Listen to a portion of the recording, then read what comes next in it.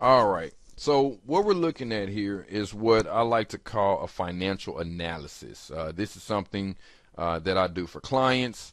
I typically charge about $200, and I like to go through at least a full year of bank statements to put together these things. So this is a cash flow statement, very similar to what we saw with McDonald's. This is also what $90,000 a year looks like when you're living paycheck to paycheck. Okay. Um, what we have here, the first line is deposits. Okay. Those are deposits going into the bank every month. So it's January, February, March, April, right? Now, what we've done here is we've averaged that amount for the year. This is really important. Okay.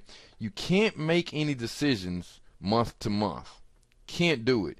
As you can see here, the number changes. Every month it's a different amount, right?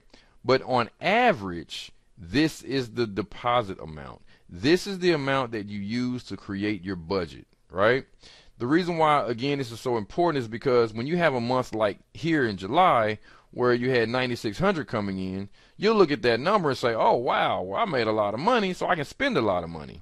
But in reality, you only made 74.67. Okay. Same thing happens here in March when you only brought in 4,600. Again, in reality, you actually brought in 74.67. All right.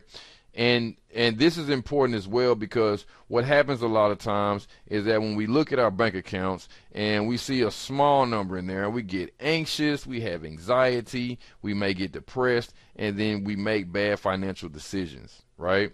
It's very easy to make bad decisions when you're not feeling good.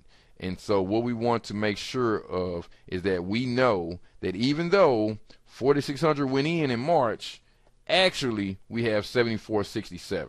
All right, and this is also why it's important to do this analysis for as long as possible. So if you have 3 years worth of statements, that's great. We'll use 3 years to get a better accurate estimate of what the actual deposits look like. So the next line is withdrawals. All right, and you see here every month is a different amount. Some months are higher than others.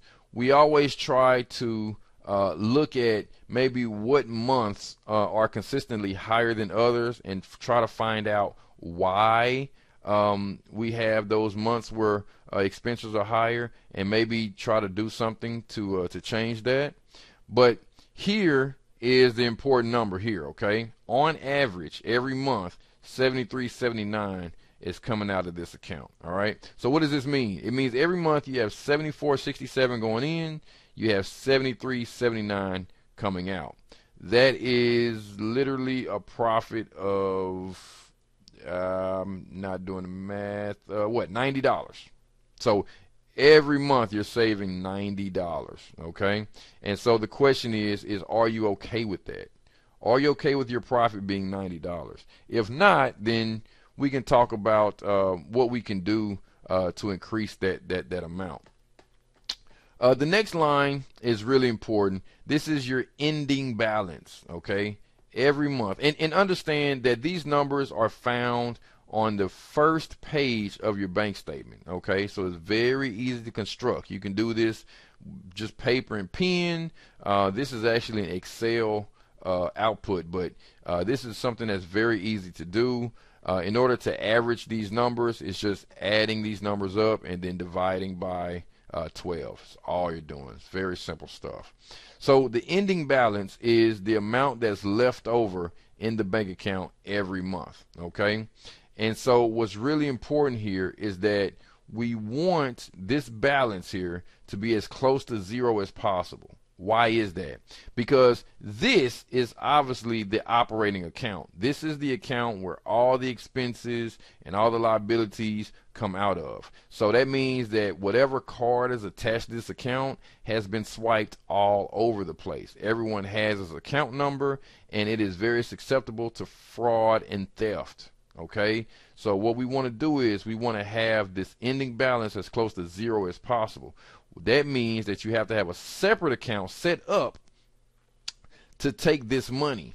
Okay. Uh, in your operating account, you only want to have enough in that account to take care of your monthly liabilities and expenses. Everything else needs to be in a separate account. Okay, so if someone does get a hold of your account information, or if someone does go into your account and steal something, they're not getting all your money. They're only getting the money that you have in there for your bills. All right. The other thing to look at here is, again, if you average the ending balance. Okay, the average here is 29.98. That is the actual amount that you have in your bank account all the time. So all day, every day, all year, you have roughly $3,000. So again, in a month like March, when you look at your bank account and you only see $637 in there, it's very easy to become, anxious and have anxiety and depressed. But keep in mind, you actually have 3,000. You just can't see it right now. Okay, you just can't see it right now, but it is there. Okay.